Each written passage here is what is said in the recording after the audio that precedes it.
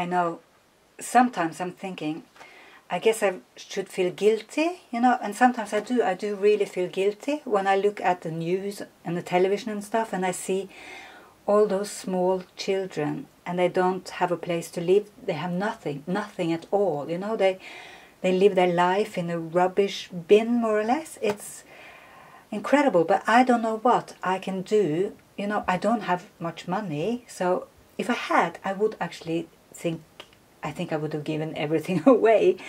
But what I have is that positivity. Do you understand? It's like a positive energy, and I do actually believe that art can save the world. You know, if it's positive, I feel the energy, the positive energy can go out, and it can, like, if it was a battle between good energy and bad energy, you know, the good energy could win if we go together and really believe it, that art can save the world. I know it sounds totally stupid, and maybe you think, oh, she's just one of those new age, which maybe she's a bit after, you know. It was quite a while ago, that one. But I do actually believe it, even if it's a cliche. I do believe it, and I know my art often looks like it's like some comic thing, you know, the creatures I make, and I want to bring the laughter.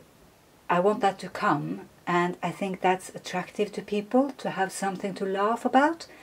But underneath every image or every painting, I am trying hard to have like a seriousness lying underneath, because I do feel I have something to tell the world, and I want people to look at themselves, and I want them to look at how do they actually behave towards each other and towards the society, and how important is it really that we all have to be the same.